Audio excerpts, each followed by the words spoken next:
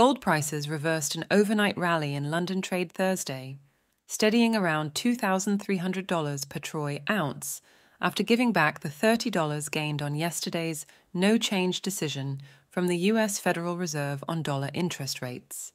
Global stock markets regained one-third of this week's previous 1.5% drop, and bond prices also rallied, pulling 10-year Treasury borrowing costs down to the lowest in a fortnight, after the Fed reduced the pace of its quantitative tightening but said it will keep short-term rates at today's two-decade high until it has gained greater confidence that inflation is falling.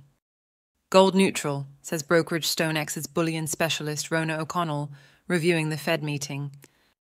The FOMC came out much as expected with higher for longer, still the mantra, after that position was seemingly abandoned at the end of 2023. But with Jerome Powell rejecting the idea of any further rate rises at Wednesday's press conference, major central bank policy is willing to accept higher for longer inflation, adds Nikki Shields at Swiss Bullion Refining and Finance Group MKS PAMP, a collective turn which gold sniffs amidst solid physical demand. Wednesday's Fed statement and press conference followed surprise weakness in US manufacturing data as the ISM PMI survey, after stabilizing for the first time in 17 months in March, said activity shrank in April, while input costs leapt, with prices paid coming in at the strongest since June 2022. I was around for stagflation, and it was 10% unemployment. It was high single digits inflation, said Powell during yesterday's Fed press conference, referring to the 1970s and early 80s. Right now we have 3% growth, and we have inflation running under 3%, so I don't see the stag or the flation actually.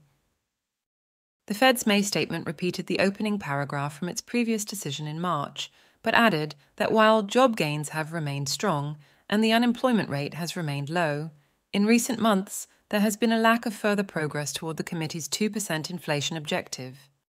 Back in precious metals, the three largest bullion-backed trust funds all saw small outflows on Wednesday, with the GLD and IAU gold ETFs reversing more of their recent growth, while silver's SLV fund shrank almost 0.6% to the smallest in over a week.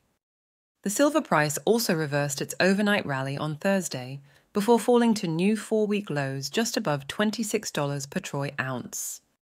The UK gold price in pounds per ounce steadied around £1,840, while gold priced in euros traded at €2,150, also a new record high when first reached at the start of April. Please like this video and subscribe to our channel.